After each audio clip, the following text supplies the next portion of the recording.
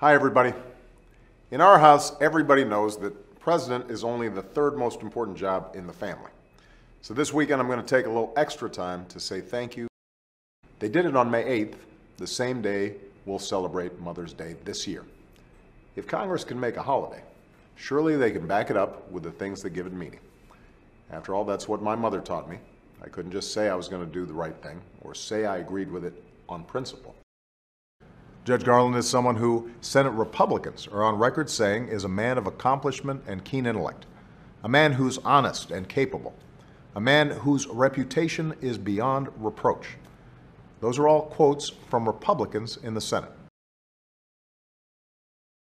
They did it on May 8th, the same day we'll celebrate Mother's Day this year.